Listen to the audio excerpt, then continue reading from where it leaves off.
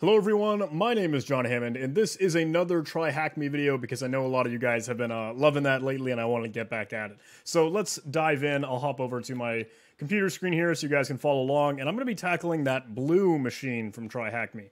It's kind of an easy one. It's got a lot of users and it's really, really well known. It's kind of a good staple of TryHackMe. The description is deploy and hack into a Windows machine leveraging common misconfiguration issues. So let's go check this out. It has a nice, I like this like default Windows XP banner. I love that. And we can go take a look. What this machine is it's showcasing the EternalBlue exploit, or MS17-010, 010, however you want to say that. That was the exploit that kind of pseudo got released from the NSA with the Shadow Brokers thing, and eventually kind of made for that whole WannaCry ransomware. So it's a big deal, breaks into a whole lot of Windows machines with some SMBv1 stuff and misconfiguration. It'll essentially just grant you system access. If you can point it at the machine and SMP is open, then you can go ahead and roll through it. So anyway, let's dive into it. This machine was created by Darkstar. He's one of the admins and over there at TryHackMe. Cool guy. And the sequel to this machine, I want to tackle that, is the ICE. That's another rendition of this sort of thing that I definitely want to make a video on as well. So anyway, let's join this room and we can go ahead and deploy the machine so we can go ahead and access it. I'll hit that big green button to deploy, and let's go ahead and create just a folder for us to work in. I'll dive into my terminal here. So move into the TryHackMe directory. I will sudo openvpn our VPN key so we can go ahead and connect to that TryHackMe network and then reach the machine. I'm using Terminator, that's how I'm splitting my screen, and I'll move the VPN way up to the top there. Let's make a directory for us to work in. I'll call it blue, just name the box, and I will get started with the README because I think that's a good thing to do. You can kind of take notes of everything that you're working on. I like to include my name and the date just because, hey, this is good note keeping for myself, and then we can go ahead and get started. So what is asked of us? We have the machine here, the IP address, so I'll include that in our notes, and let's go ahead and make sure we can access it. I don't know if we can. Maybe it's not up yet, or because it's Windows, maybe ping is turned off. We can give it a little bit more time, or we can just go take a look at what these challenges for us are. This says scan the machine. If you're unsure how to tackle this, I recommend checking out the room for the red path nmap. You could totally take a hint here. Again, the whole idea is to learn. TryHackMe is super duper friendly in that regard, and that they'll willingly give you write-ups right away. Even if you haven't solved the machine, you're just all about learning this thing, and that's what we're here to do. So let's go back to it, see what we're working on. Scan the machine. It suggested using nmap, and I'll do that as well. Maybe we're not getting any pings just back yet. So anyway, let's make an nmap directory. Let's go ahead and nmap. I'll use TACSC, TACSV, enumerate versions. I also want to output this to an nmap format because I think that's good to have our notes. And we still have our IP address in our clipboard, so I can just go ahead and paste that in. I'm getting a lot of YouTube notifications over here. It might be down, or it's just not seeing pings. So let's add TACPN in there to kind of disregard those and just scan it anyway. Maybe the machine's just still not up, but we'll see if our ping is coming back. Still not. Oh, there we go. There we go. Now he's back. Okay. Guess we don't need that TACPN. Regardless, that's a good, quick and easy one to just say nmap. I don't care about your ping. Just go ahead and hammer the thing. Scan it. It's asking us to just scan the machine. Okay, so we can mark that as complete because we are running our nmap scan. It says how many ports are open with a port number under 1000. So nmap will go ahead and scan kind of the most common 1000 ports, I think it is. I don't know if it goes all the way up to 1000, but anyway, we'll see what results we get from nmap. Once that scan is done, we can go ahead and work with it. It says, what is this machine vulnerable to? Answer in the form of MS blah blah blah, example of that. Okay, so I will just discuss here for a little bit of learning. I added an extra one there. MS, not talking about Metasploit here. SMB server, this knowledge base, MS17-010 critical, is about EternalBlue. So this affects a lot of Windows machines, and it will immediately give you critical remote code execution. So kind of a big deal. We can see where to track it down within Metasploit, and the TryHackMe room is really, really good about actually giving you that information. Again, TryHackMe is all about kind of guiding you and making sure that you learn. So that's a big plus.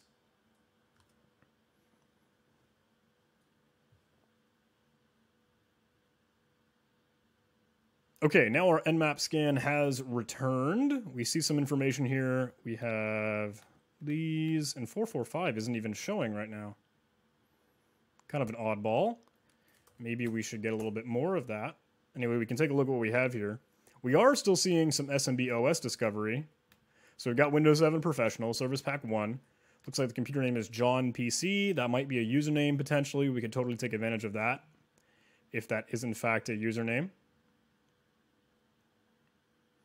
And all these RPC ports, you may or may not kind of consider those real if what you're working through it. You don't need those entirely. But 135 for MSRPC and 139 are pretty common between NetBIOS, and you'll see that a lot on Windows machines and with SMB running and open. Okay, that second Nmap scan returned for us. I just wanted to do that one more time because I wasn't seeing 445 open. And it looks like we also have 3389. So it was just kind of me knowing, hey, this machine is all about SMB and EternalBlue. So it looks like we could use 135, 139, 445, and 3389. It's asking for under 1,000 as the answer there. So it looks like we only want those 3 ports. So let's go ahead and submit that. Number 3.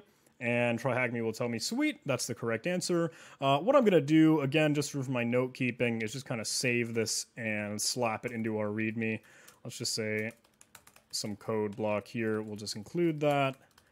And we could say, what is this machine vulnerable to? So answer in the form of all of these things. And what I want to show you, if you don't already know, is that Nmap can do some crazy cool things with its scripting engine. So you can use TryHackMe, and you can also specify what kind of script you want to run from that. So you can use SMB, and SMB with a prefix with kind of an asterisk or a wildcard here will run everything that could use as a script under that SMB family. So let me go ahead and fire that off. And I think I could track down like NSE scripts. There we go. Yeah. So there are tons of these over in user share.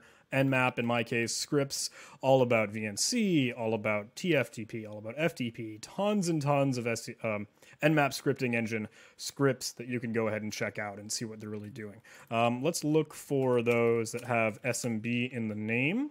So it'll look through all of these different things. 17-010 is hopefully what it will trigger on, but let's take a look at what that script actually is and what it's doing. So I'll fire that up in Sublime Text. It looks like this is some cool stuff. And if you want to do more research on the Nmap scripting engine, you absolutely could.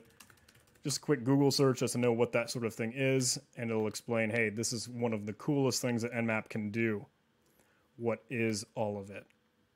You can obviously write your own, you can grab some others, but you'll typically want to activate it with TryHackMe if you want to use a specific script. And I ran a few of those with TAC-SC, which is why you were able to see those results from the SMB host discovery or the SMB security mode, et cetera, in time. It didn't go for anything that might have been intrusive or might do actual vulnerability scanning. So that's why when we're looking with SMB as a prefix, we'll also scan for that SMB vuln just there. We could use that as well. We could have used SMB hyphen vuln star, and then we might be able to get more specific stuff tailored to those results. We could simply run what I'm kind of guiding you to the answer here, that it is vulnerable to MS17-010 or EternalBlue. So, okay, that Nmap scan is taking way too long, so we could drill down to use a specific one if we wanted to, just kind of being certain that, hey, this is what we're going to be working with.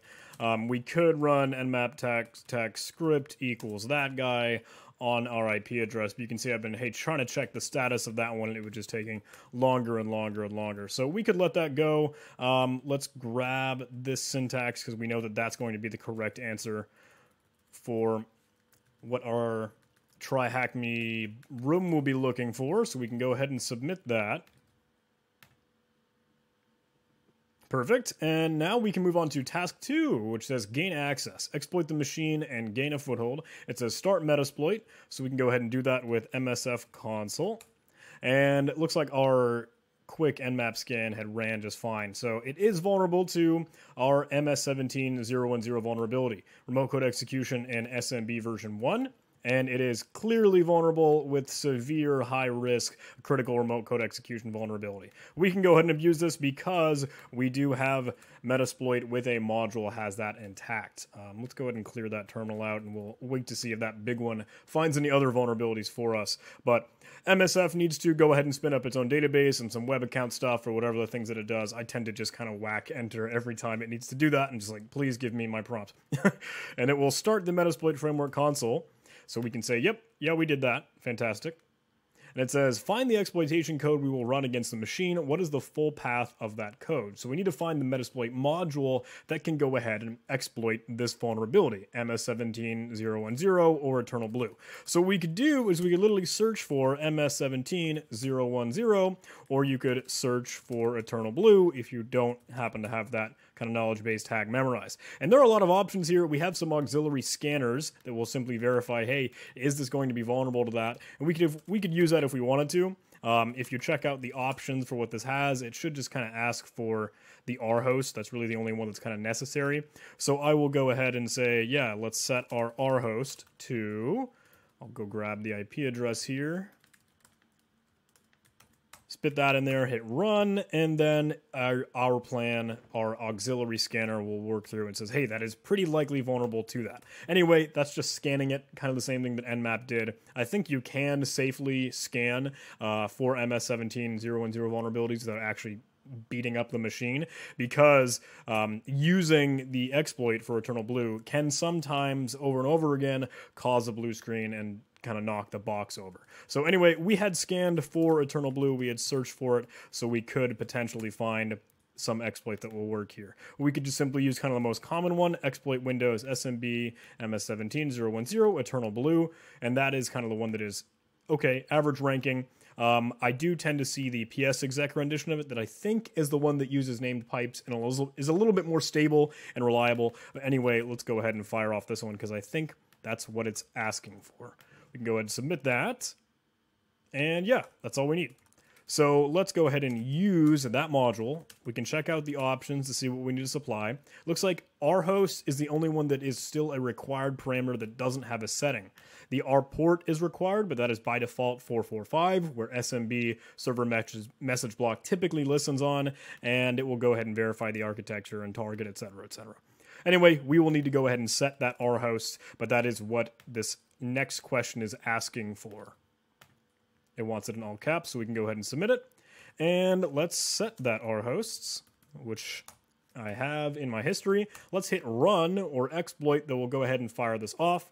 It'll check it, determine that it is vulnerable, and it will kind of spam along. Send the exploit. Let's go ahead and hit completed. Yep, we did successfully run the exploit. And it says confirm the exploit has ran correctly. You might need to press enter for the DOS or DOS shell to appear, and we can background that.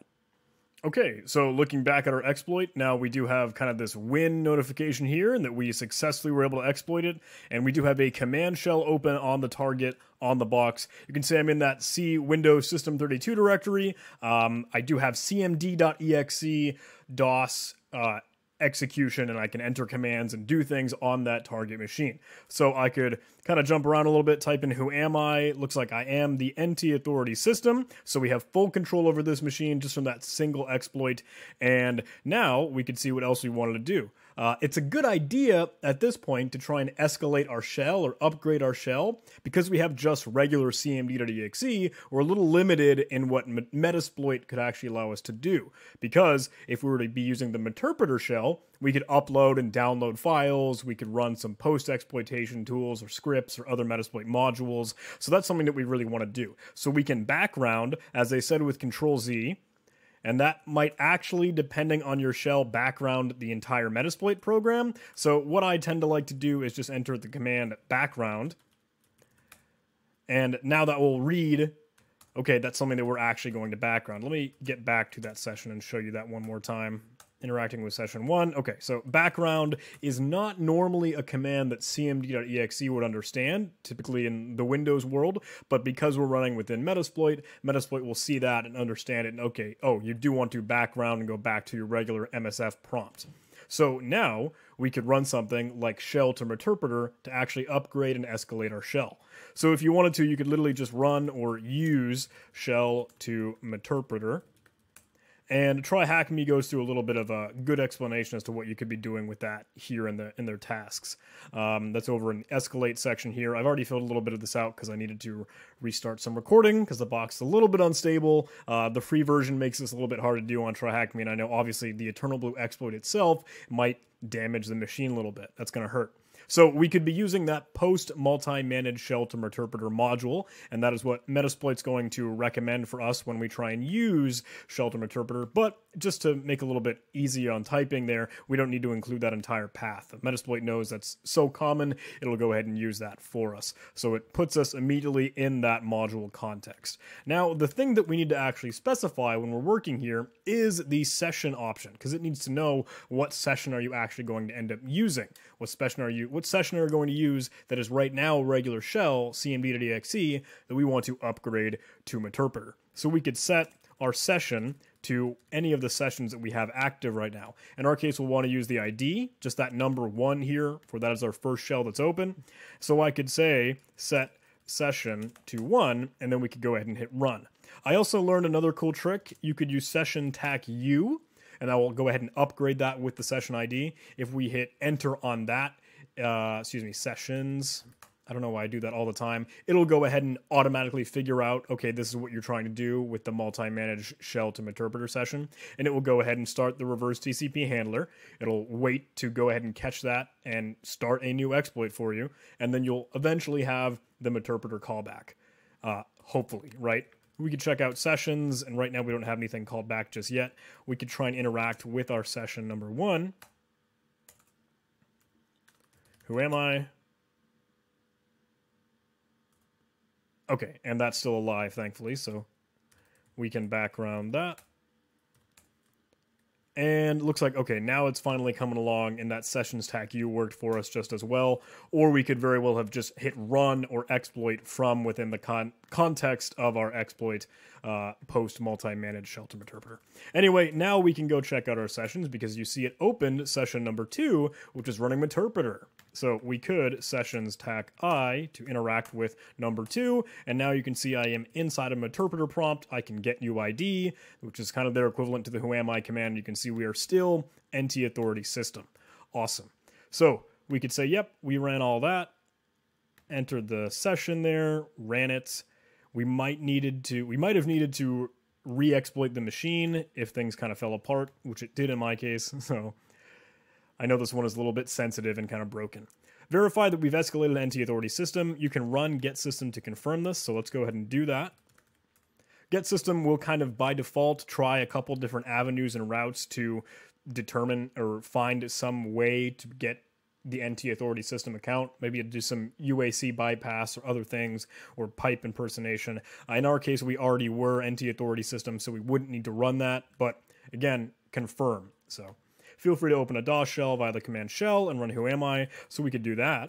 Shell will let you in to a small command prompt here, which you can hit whoami, and then you could Control-C to break out of that, and it'll terminate that channel and throw you back into your Meterpreter session. So say that's done. List all the processes running the PS command. Just because we are system doesn't mean our process is. Find a process toward the bottom that is running as NT authority system and write down the process ID in the far left column. Okay, so just some learning, just some kind of understanding with what Metasploit and Meterpreter is doing. If I run PS, you can see the process listing here.